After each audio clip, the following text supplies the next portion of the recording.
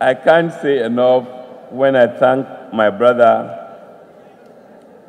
Governor Akinwumi Ambody.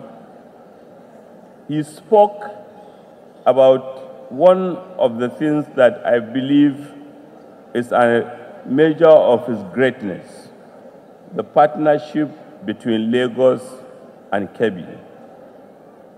Ambody and I have worked in farms in Kebbi State. Without Ambody, there wouldn't have been lake rice.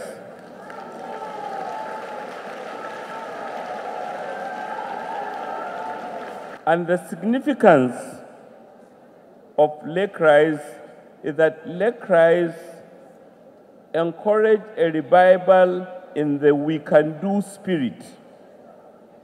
Mr. President captured it adequately when he said, at least now when we tell the world we are going to do something, they better take us seriously.